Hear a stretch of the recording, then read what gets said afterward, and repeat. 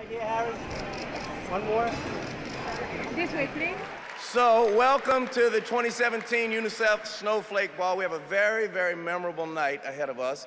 I am honored to be here tonight to support UNICEF's incredible work. Thank you for having me. So bright she can burn your eyes.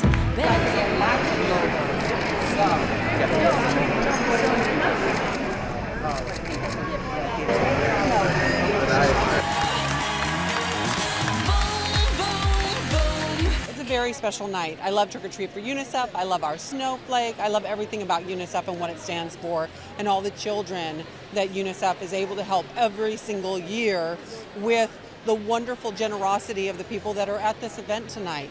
The possibilities are endless, and this is UNICEF.